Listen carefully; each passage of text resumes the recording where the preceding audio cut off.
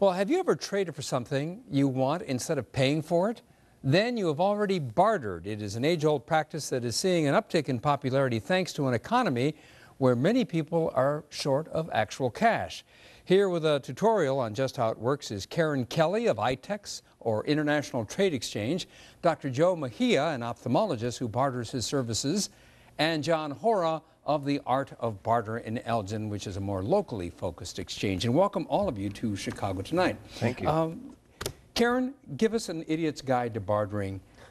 What is bartering? Remind us. Basically, we're a network of business owners that trade what they have for what they want.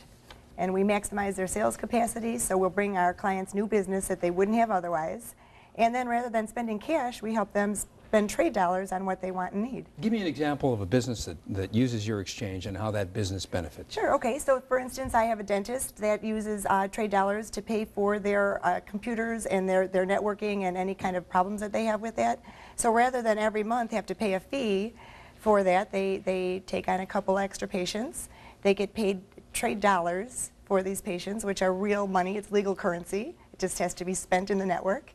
And then they use their trade dollars for their computer needs and a lot of other things. So a dentist will give services to somebody who signs up for with your exchange, and then he or she gets dollars in this system, and that dentist can then go out and do whatever he or she wants. Exactly. They don't have to take what the other person has. It's a business owner, and they get paid in this. We're similar to a bank. It's a third-party record keeper where we issue lines of credit. We act as their sales agent, so we're bringing them business that they wouldn't have. Business bartering. Right. John Hora, you deal more with individuals. Your side is a little more individual friendly. It's not just businesses. Well, it is business. It's just that maybe we're a little more friendly because we get to know our clients. Our focus is strictly local in the Chicagoland area, and we've been trading for almost 18 years and on a first-name basis with most of my clients. But it's the same as Karen well explained. It's a barter credit that stays within a system so that it's negotiable among any of the participants in the organization. Give me an example of some of the bartering that goes on with your exchange. Okay, well, Dr. Joe is one of our clients. He's an eye doctor. So if you got the mechanic and his kid needs glasses, you send him over to Joe. Joe gets paid with barter dollars from the mechanic. Well, then Joe could take those barter dollars and go out to eat at a restaurant or have a contractor mow his lawn or fix his roof. So because a mechanic is going to Dr. Mejia, it doesn't necessarily mean that the doctor needs to use the mechanic services. They don't need me to do that. They can do that on their own. But the beauty of this negotiable credit is that it makes a myriad of possibilities. Dr. Mejia, tell me more about how you use the service. Well, the nice thing about it is that eventually what happens is that when you do, in John's organization, is you do meet these people and you do become friends with them. So for instance, right now, there's Mr. Johnson is making chimney caps for my house, for my roof, for my chimneys, and that he says, oh, I need a pair of glasses, and so we're trading directly because he knows me and I know him, and if there's ever anything wrong with my roof, I'll call Mr. Johnson because I already know him and I know that he's in the system. And if there's ever anything wrong with his glasses, he'll come back to me. How do you set the respective values of what it is you're bartering? In my case, I just do exactly what we would in U.S. dollars. The same prices, everything holds exactly true. For glasses, for the services, for the eye exam, everything holds true. And then John keeps track of how much they spend at my place. And then when I need to do something from a contractor, then he'll tell me, he'll give me an estimate, and I'll say yes or no. And then just like regular dollars, they're exchanged in a one-on-one basis. But when you're doing it directly, for example, in the instance of the person who's making these caps for your... But we're not doing it directly in the sense of we're not eliminating John. What we're doing is I'm charging him with out of barter dollars, and he's charging me without a barter dollars, so it's coming off of our accounts. In terms of what you've been seeing in the past year or so, give me an idea of what what the level of business has been. Well, we've increased about 45%. 45%? Yeah, ITEX is pretty spread out. We're in 102 markets throughout North America. So we've really seen an increase through over the board. 500 accounts a month we're getting in on a regular basis. And I understand that you've particularly seen an uptick in healthcare. It's our number one.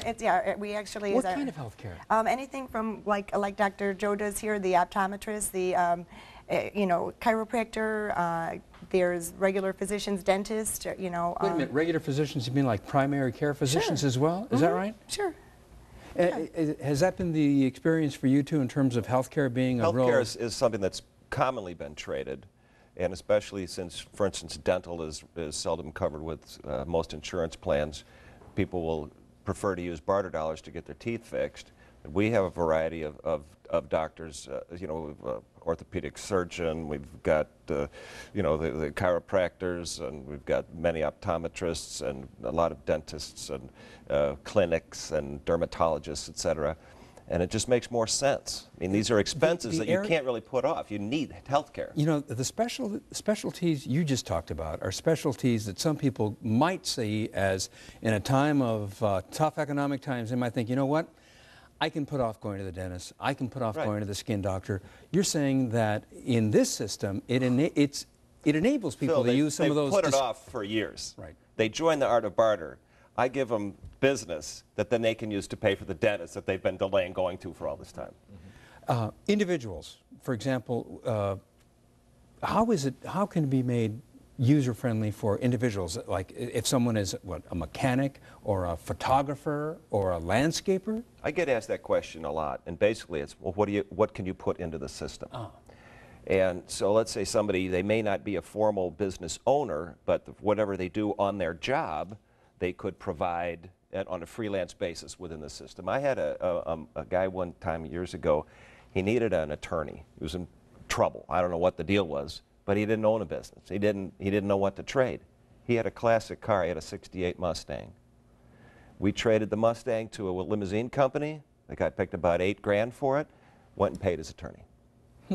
What does it cost? What are the fees? It's free to join, and we charge a $20 a month cash and a $10 a month trade association fee that covers all of the behind-the-scenes work we do, and then it's also a 6% cash transaction fee when our members trade. There are tax consequences for this. How does that work? Because what you're getting in goods and services is of value and is taxable income, isn't it? Right. We keep everybody, you know, compliant with the IRS. The IRS views a barter dollar to work on the books the same way a cash dollar does. There is a taxable consequence, whether it's sales tax or income tax. So we just send them a 1099-B. They've got all their statements. And I'll add, at the end of the... You were dealing with a lot of businesses. If people want to barter, that's not necessarily ever declared, right? I mean, if individuals probably never declared. Probably never declared. Like if, you know, I will mow your lawn if you will walk my dog. I mean, that sort of thing is completely off the books. When it gets into a business this size, we're dealing with millions of dollars, and we have to do that in order to exist as an industry. And last question for Dr. Mejia. It sounds like this is actually kind of, I mean, there's a fun aspect to it, would you say? There is a fun aspect because one of the things that happens is that it opens up your business to clientele that you would not normally have. There are people that travel actually quite a ways to come in because the barter doctor, if I'm the doctor, they'll come from far away that they would not normally come to me. Is that what they call you, the barter doctor? Yes, yes. So if the barter doctor is available, go over there. Well, our thanks to the barter doctor, Dr. Joe Mejia, to John Hora, and to Karen Kelly for being here. Thank you all very much. Our pleasure. Appreciate it. And you can visit our website, WTTW.com/Chicago tonight for more information about bartering, as well as links to companies that can help you get started if you're interested in trying it yourself.